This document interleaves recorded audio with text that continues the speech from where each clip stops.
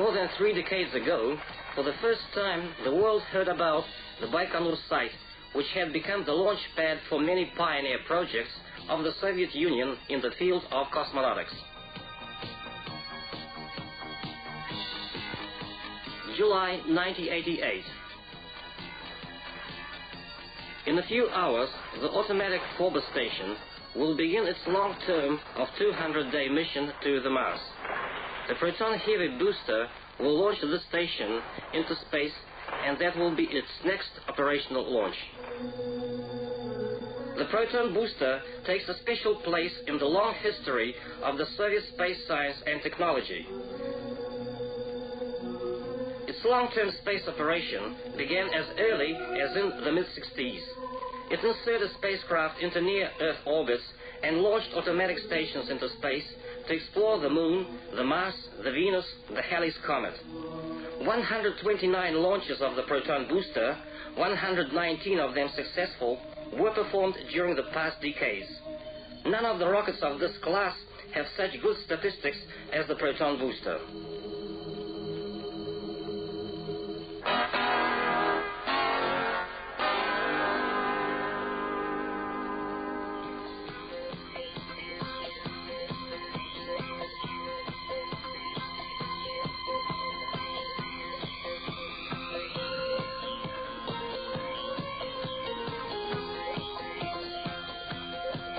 The Proton booster is assembled of separate units and has tandem structural configuration.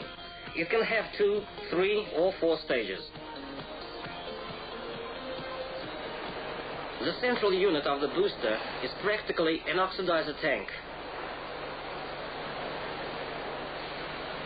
6 units for fuel are attached to it, having single-chamber movable liquid propellant engines. These are powerful, economical, and reliable rocket engines of compact dimensions which operate on high-temperature 2-component propellant.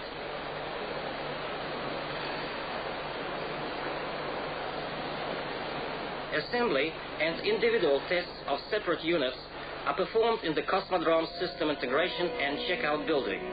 Perhaps the main load is on the Proton first stage thrusters. They are to lift off the booster with the launch mass up to 700 tons and put it into the height of dozens of kilometers.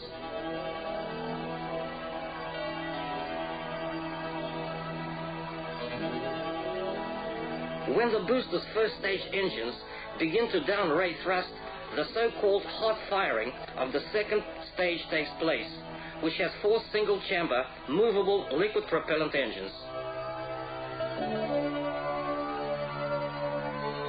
The third stage of the booster has a single-chamber fixed liquid propellant engine and steering 4-chamber engine. Engines of the second and third stages operate on the same 2-component propellant as the first unit does.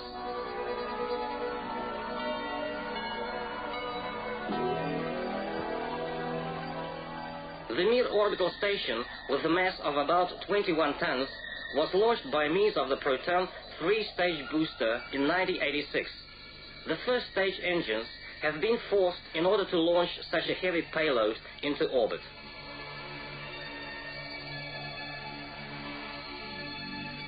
The boost unit, that is the 4th stage, considerably extends the Proton's capabilities. These units are equipped with liquid propellant restartable engines. It is these units that enable the launch of space vehicles with a mass of about 2 tons into any point of geostationary orbit.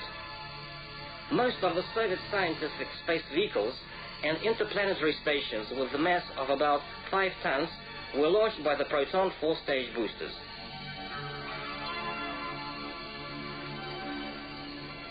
The airfloat airplanes deliver the satellite and the required equipment installed inside a pressurized cabin to the airfield, which is located in dozens of kilometers away from Baikonur.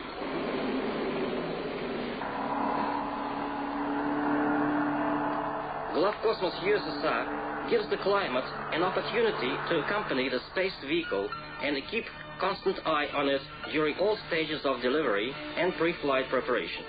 In the Cosmodrom's technical zone, the satellite is unpacked and installed inside a special chamber which meets requirements for clearness and temperature stability.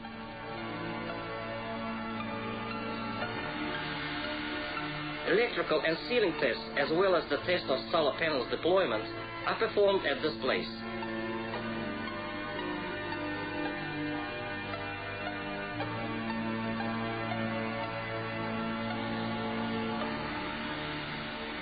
After final operations, fueling and compressed gas charging are performed.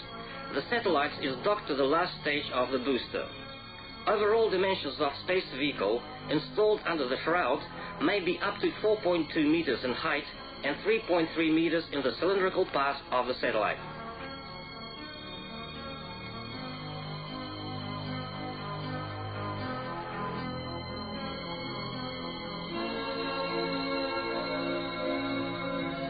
The Proton booster is one of the most reliable rockets in the world, with good operation and thrust characteristics, and has a wide spectrum of usage. Today, the Soviet space science and industry have gained great experience, which makes it possible for our country to offer mutually advantageous cooperation practically in any field of space technology. This includes boosters for foreign space vehicles launching and Soviet satellites leasing, space information submission, and environmental protection investigation.